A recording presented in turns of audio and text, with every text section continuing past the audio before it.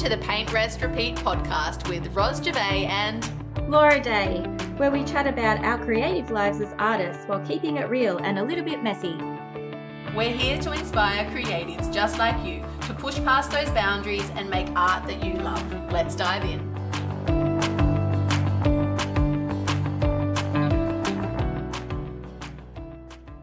Today, Laura and I are going to be chatting about how to know or how to tell if you're an artist, because this is a theme that comes up often and we often talk to people about this very topic. So we thought we'd sort of unpack it and just chat a little bit about it. Yeah. And it's also the confidence piece, like how to build that confidence to call yourself an artist, claim that title, and like all the different variations of like how you perceive artists and how other people perceive the title as an artist. And yeah, I think it's just going to be an interesting like chat between us today. Yeah, definitely. And I always feel like when this topic comes up, the person that first comes to mind is my beautiful dear mum, who doesn't listen to the podcast, although I might point her in this direction sometime. She is an artist. So she has studied fine arts at uni. She did a master's and all of that. And by nature, she's an artist through and through, but she will not claim the title. Mm-hmm.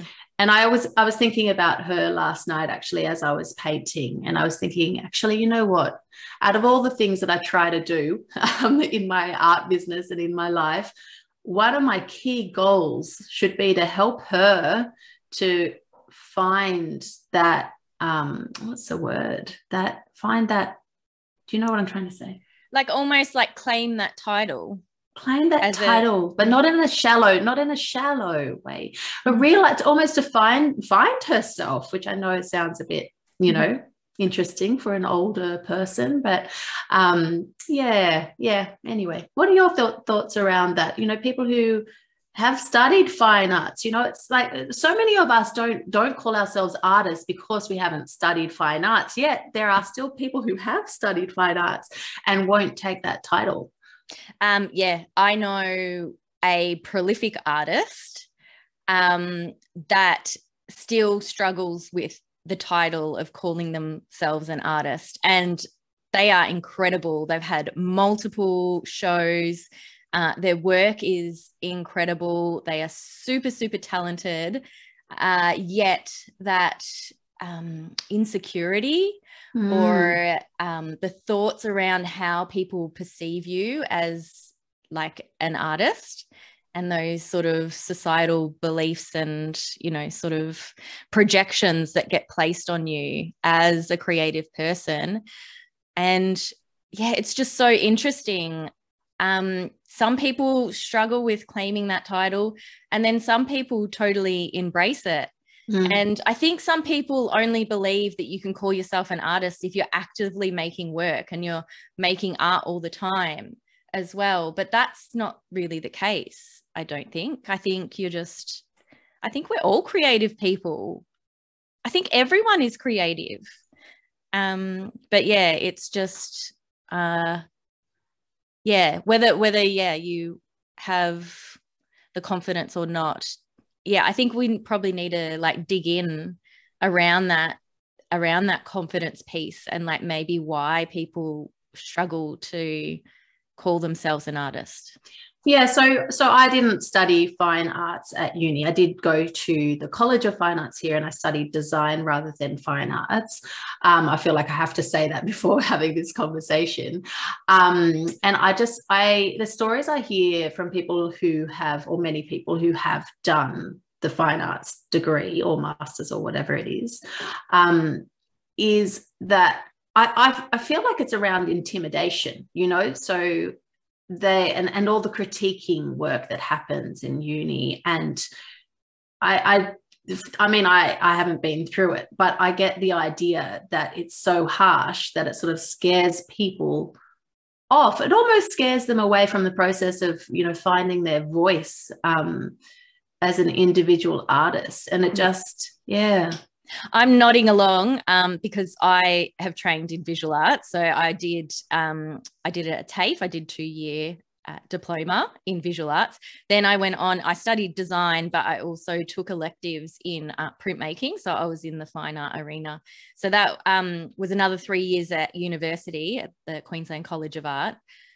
I can totally relate with what you were talking about, Ros, around the critiques and how your confidence in your creative practice and your art, it can be beaten down when it's being assessed. And, you know, you can have all these questions around, you know, whether the art that you're creating is valuable and whether it's worthy of hanging in galleries and all that sort of stuff. But I think because I studied at university, I never really had an issue with calling myself an artist. That's interesting. Yeah, but then some people do. Yeah, and some people do. Yeah, so I feel like that they can be two different things. So for me, it's more like the confidence around the work that I'm creating and the self-belief in the work that I'm producing, that I took a beating through art school, because it is just so harsh, and those voices just remained with me for a lot of my career. And it's only just recently, the last 3 years, that I've got back into painting and sort of developed my style in abstract art and followed that path and had my 2 solo exhibitions. I think that confidence in my art has increased. It's almost like you have to prove it to yourself, not to anyone else, but just prove it to yourself. Apply yourself, you know, to your own practice. Put together a body of work, put on a show, and just prove to yourself that not just you can do this, but this is who you are, you know? Yeah. And so the title of artist for you, how does that sit on you, Ros? Like, how do you feel? Yeah, so it's a really interesting one for me. So I have a lot of thoughts around it. So I went to uni and I did the whole creativity thing, and I did a lot of art at high school as well. I did 3-unit art and all of that, which is, I think, only relevant for people listening in New South Wales, Australia. But yeah, so I am confident in calling myself an artist, but I would say I'm largely self-taught. And sometimes I wonder, like, especially in the context of my mum, why I'm so confident in calling myself an artist when she's studying and she can't take that title. So I'm like, I'm just so different. I'm born so different. And yeah, I think that might be why I have a deep understanding of what it is to be an artist, and that it's more to do with a personality thing, a passion thing, you know, the fact that you notice beauty wherever you are, and all you can see is color combinations and curves of leaves. For me, I'm always thinking botanically. That's how my brain is. Yeah, I think it's more like a way of being, or a way of viewing the world. What do you think? Yep, I totally agree. Like, I feel like it is like the lens that you see the world through. And being creative in that way is, I mean, I'm always taking photos of textures on walls and the color combinations, like you were saying, and autumn leaves, and like, just soaking that all up. Like, I think that is a way of being, and there is a creative lifestyle aspect to it as well. Like, you know, building that creative community and going to galleries and like doing all those things, like that all comes as a part of the parcel of living a creative lifestyle and being an artist. So I wonder if people are struggling, like they are self-taught, maybe they're in the closet a little bit, maybe they don't really talk about their arts practice with their friends and family because they're a little bit worried, like what they'd think of them, and they're not like stepping into that title of an artist, and maybe they're not, because there's, you know, those forms that you have to fill in and you write your career, Yeah. like your what you do as an occupation. I had to do that the other day. Maybe they shy away from writing artist on their occupation because they don't think it's a legitimate career. I wonder, like, what tips we'd have for them, or like how they could step into that confidence piece around calling themselves an artist more. Yeah, definitely. And I think, actually before calling yourself an artist publicly comes the realization that you are an artist. I think that's the first part, is that realization. Mm-hmm. I think it's the awareness around what brings you joy, Mm-hmm. and how you want to spend your time.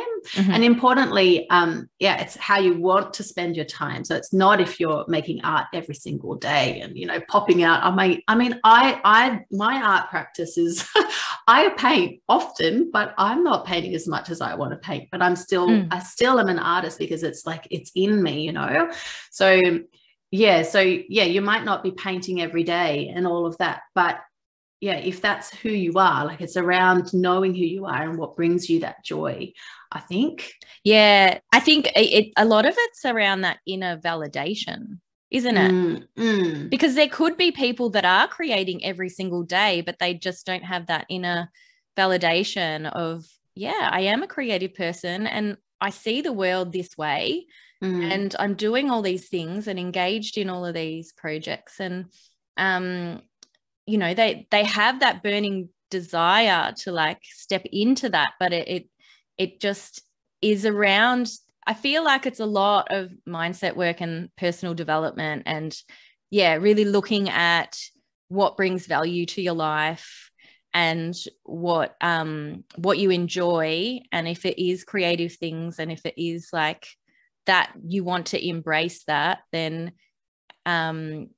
just sort of doing that inner work around that validation.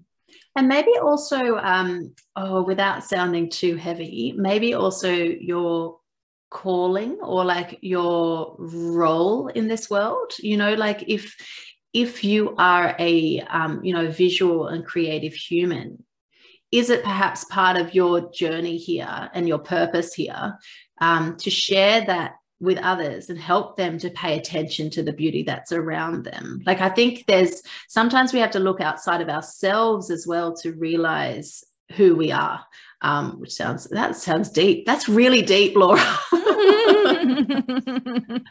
Where did that come from?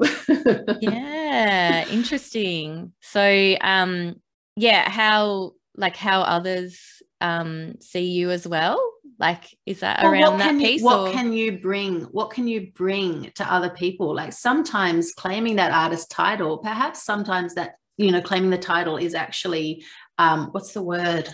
Giving back to the world and helping them to see the beauty in front of them through your art. And also, even just modeling that confidence. So if you can call yourself an artist and take that step into, who you are as a character, you're modeling for other people as well, how we can be ourselves, and we can also be whoever we want to be. Like, our time here is our time, so like, own it and be proud. Yeah, definitely. So what you were saying was, it's almost like artists are reflectors out into the world. So we create, and it's almost like we're showing like how we see the world through the work that we create. And then that's how, like, that's part of that conversation with like the broader community and the people in our lives. And and part of our purpose, perhaps. It actually makes me think of the artist Georgia O'Keeffe, and how she used to paint really, really like close-ups of florals, because she really wanted people to pay attention to that beauty and to stop from all the, stop amongst all the crazy busyness of the world and just take a moment to appreciate that. And I think, if we yeah, I don't know, like by claiming your artist career and by realizing that's who you are, you can have that impact, and you can have more of an impact, actually. I think if you can be a little bit I don't want to say loud, but a little bit more confident, even in saying quietly that you're an artist, you know, you're inviting other people to see the world differently with you. Say, I'm thinking about the stories that we get when we're growing up, and say we're a little artist, like a little creative being, and we're in school, and maybe stories that we've heard from teachers, from peers, from parents, and all of those little things that we've absorbed along the way that builds our picture of what it is to be an artist, and whether those responses when you're creating your little artwork in your schoolroom and your teacher comments on your work, like whether that was validating or whether it was actually like damaging and it was like something negative, and you sort of picked up those stories. So do you think that that plays into our perception of being an artist? 100%. And you know what? I used to be a primary teacher, so I know a lot about that scene, and I have really strong opinions on art in primary schools and secondary schools too, but I've got more experience in the primary space. And just, I don't know, sorry teachers, but if you're a teacher teaching art and just in a primary setting, so you're not an art specialist and you're teaching a general art lesson in a primary setting, I don't think you should be going around and saying whether something is good or bad, whether you like it. It is irrelevant. And even in my teaching, when I work with children, I'm always zipping it. I have my opinions, sure, but my opinions are irrelevant. What matters is that the kids are tuning in to what they like, what they enjoy, and they're learning different things, asking themselves, oh, I'd like to do that. How do I do that? Let's give it a try, sort of thing. It's a very different teaching space to English and maths, you know, like, it's a lot more complex, actually, I think, on a psychological side, but also in terms of nurturing these beautiful creatives. Because there's no right or wrong. No, and even as adult artists, it's the same thing. There's no right or wrong. But I mean, if you're going to get anywhere near saying there's a right or wrong, it's right or wrong based on your heart as an individual artist. Yeah, that's it. Yeah. And I think those stories like come back to us when we're in our practice and you analyze your work and you title it as good art or bad art. But I don't think that comes into play, because it's all about like that experiential effect and like how it makes us feel. Yeah, it's so interesting. This is such an interesting topic. And I think as an adult, you know, you can think back through that, right? You can say, oh, and I still have mum stories. Oh my goodness, I have more mum stories about critiquing my work as a kid. But yeah, you think back to those stories and you think, now you can go, oh, well, that was just her opinion. She might have had a bad day or whatever it is, you know, like you can make sense of it now, even though those voices pop up, you can try to make sense of it and then stop them mucking with your, you know, progress or your art practice. But as a kid, you don't have that ability necessarily. And then it can stop you in your tracks from your, you know, your trajectory, is that the right word? You know, the trajectory of your career. And I mean, for me, like I was rewarded and validated as a creative person when I was young, so then that helped form my self-opinion and like desire to pursue it, because I'm like, oh, okay, I'm being told that I'm good at this. But it still didn't make me feel like my work was good enough. But then I think that was a lot around like all of my self-confidence just in general in growing up as well. So I think, I mean, if we were going to offer some suggestions or advice to listeners if they are in that place where they're not fully claiming the artist title, but they really want to, and they see other people do it and they're like, oh, how is it so easy for them? I think it would be around like looking into those stories and different things that you picked up when you were younger and doing a bit of inner work and just being like, oh, okay, like reflecting on those pieces. And what would you suggest, Ros? In addition to that, I was thinking about stepping outside of yourself and asking yourself how you define an artist. So if somebody else was an artist, what makes them an artist? And just unpacking it. And is it because they make art every day? Is it because they sell their art? Is it because all they do is art and they don't have a day job? Another day job, I should say. Is it why are they allowed to call themselves an artist by your standards, but you're not allowed to call yourself an artist? Yeah, that's interesting. Yes, definitely. That's good things to sort of ponder, isn't it? And I mean, I catch myself asking myself that stuff as well. It's a bit of a loop, isn't it? Yeah, it is a round little and bit, round we go. Yeah, I know. I feel like this whole art journey is like a deep dive into personal growth and really like looking at, those little hidden things. It's such a great thing, because I was telling you this story before we were recording about a recent exhibition I was in, or I am in as we speak, and how turning up to that opening night, I saw my art on the walls amongst everyone else's, and all the imposter syndrome came in, the confidence was feeling really low. I went into that gallery feeling confident and I walked out feeling rubbish. It's interesting. So when you talk about the self-development journey, it's not like, oh, my confidence is low, let's work on that, working on that, tick, worked on that, confidence sorted forevermore. No, it's not like that. No, because there's always going to be like triggers along the way that sort of slip you up. Hey, can I ask about that though? So that recent experience, how does that compare to how you felt in the Art to Art show when you had your piece chosen to exhibit and you were finalist in the Art to Art prize? Like, was there a difference? Very good point. I was much more confident in the Art to Art prize, and I think that's because I was selected, whereas the local exhibition that I was talking about, anyone who is a paying member can participate. So it's almost like I had my validation. I feel a little bit silly saying that word, but I had my validation prior to the Art to Art prize.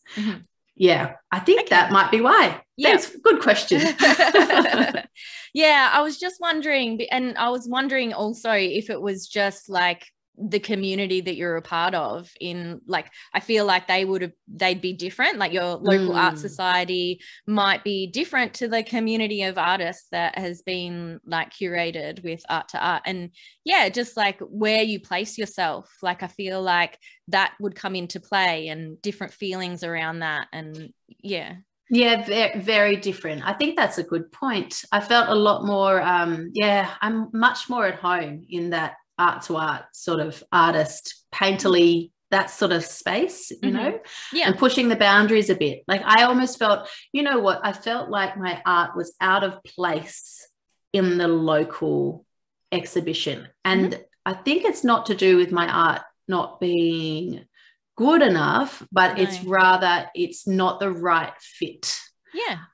Yeah. That's so interesting. So, I mean, that's a little nugget of advice as well. It's just like, where does your art fit? Where do you feel most comfortable? I think that is like valid things to look at and sort of consider when you're putting your art out into the world, because it is so vulnerable. Like you create mostly in isolation at home, and you create this piece that you're pouring your heart and soul into. And then, when we put it out into the world, that can be very triggering, and that can be quite scary for some people. I think, you know, the confidence builds the more and more you do it, though.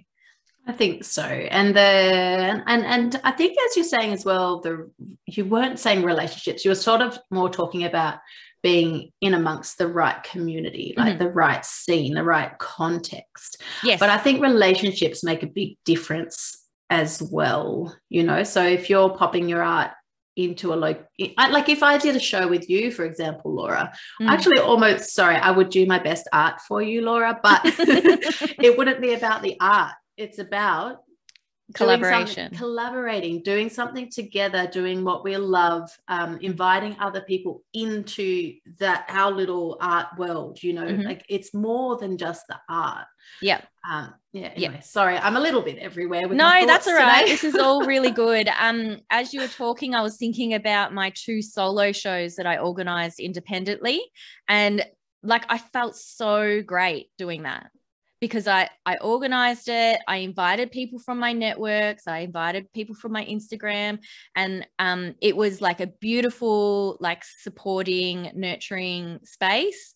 I had full creative control. There was no other agendas, and it was just a project for me that I was able to work towards and develop a new body of work for. And yeah, it was just that. And I mean, the art space that I showed in, it was all like about community support. So it was at a local hotel that opens up their calendar to artists to hang art on their walls, and it's their way to give back to the community. They don't charge commission, they don't charge a fee, and it's just, you know, artist organized. And so you feel supported. Yeah. And I think, that's a key part as well. Oh my gosh, we've hit like the jackpot here. If you're supported in your art practice, then that will create like a nurturing space for you to like develop that confidence. And that's like, that's all like just in general for childhood development, isn't it? It's just, you know, having that support, like being present and, you know, really, available. So I wonder if, you know, building those networks and building those connections and not doing it on your own. I think that's important. And I think, you know, coming back to the topic of confidence, like working on your confidence and going, yep, tips, got that sorted. The fact that doesn't exist as well. Having that network, or maybe not even a network, you could just have 1 or 2, you know, art buddies, like we have each other, so that you can talk to that person and they can help you through those times. Or you can have communities as well that you can lean on to help you through those times, because it goes around. It's not just you're not the only one that goes through this. We all do. And it's really nice to have people around you that can support you on the journey, because you can't give up just because you're having, you know, a bad week or something like that. That's not, if you're an artist by nature, that's who you are. And you're going to, you know, push through. Yeah. Oh, great. I think this is an awesome conversation. Do you feel like you've got anything to add, or do you think we've sort of covered most of the topic today? I think we've covered a lot of it. I feel like we could unpack a few extra things in future episodes. You know, I think there's quite a bit here, actually. So listeners, if you found any particular part of the conversation interesting and you'd like us to explore any little slice of it in more detail, definitely send us a message or comment below if you're watching this as a YouTube video, because we love to be responsive to you and to support and nurture you. So definitely let us know. And we'd love for you to help us grow the YouTube channel as well. So if you could like and subscribe and watch the videos to the end, that's really going to help us to grow our channel. So that would be awesome. Yay. All right. Yay. Thank you, everybody. We'll be back again in 2 weeks' time. We've always got lots of exciting topics planned, but we also love to hear from you. So don't forget to reach out. Don't forget to reach out. Chat to you all soon. Bye.